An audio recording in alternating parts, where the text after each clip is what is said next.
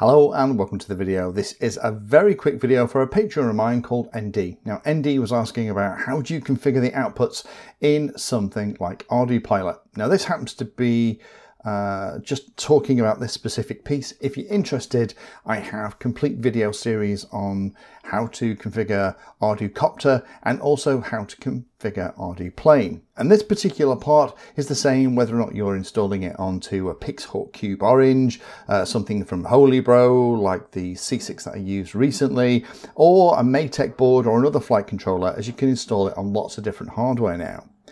Now, the way you do this is not as tricky as it might appear. So the basic plane setup will give me aileron, elevator, throttle and rudder. So there's those 4 different channels, but you can put whichever channel on whichever PWM output that you want. This is just the default value. You can also change the minimum and maximum travel as well as the middle position as well. Now again, I go through this in far more detail in those Ardupilot for Beginners series. But let's say, for example, that we didn't have a conventional plane, that we had something like a Vtail. In those instances, then things like the elevator and the rudder would be mixed together. So what I would probably do is aileron and elevator. I would probably set the second one into throttle. If I hit T on the keyboard, it'll take me to all the T's. There we are, throttle. So we've got the aileron will plug in servo output 1, throttle will go into output 2, and then I would change these 2 outputs for the different things for the Vtails. Now you have lots of options in here. You can see here that we have options for elevons. That's what you need in something like a flying wing. But we should also, if we search around in here, be able to find the couple of things that we need for a Vtail. And here we have Vtail left and Vtail right.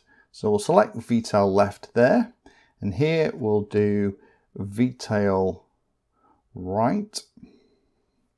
And that is how we're going to plug all the pieces in. So in this particular example, what we're going to do is going to plug the aileron control into output 1, the throttle for the motor into output 2, Vtail left and Vtail right are going to go into outputs 3 and 4.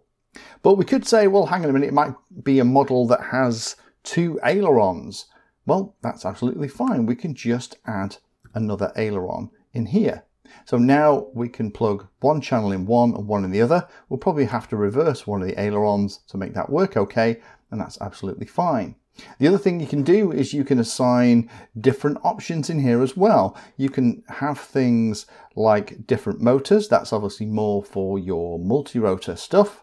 But also you have all the stuff here for VTOLs. So you got things like the tilt rotors, but you can also just expose the inputs, the radio control inputs. Maybe have a pan and tilt setup. Then all you do is say, maybe your pan and tilt is on your radio set as channel 8 and 9. You can just put them out on a particular output. There we go. So now I will plug my ailerons into channels 1 and 5, I put my throttle in channel 2, my Vtails would go into outputs 3 and 4, and then my pan and tilt servos would go into 6 and 7, and you can just put whatever you want. This is incredibly powerful, and this is how it's all done now in the latest versions of Ardupilot.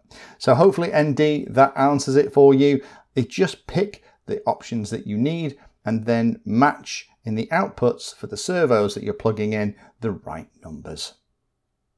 Thank you for spending your time today watching that video. You can find me in all the usual places on social media, and if you're trying to learn about a subject, then check out the playlist. All of my videos are organized into easy to follow playlists that if you're trying to learn a topic will take you from the basics right the way through to some pretty advanced stuff.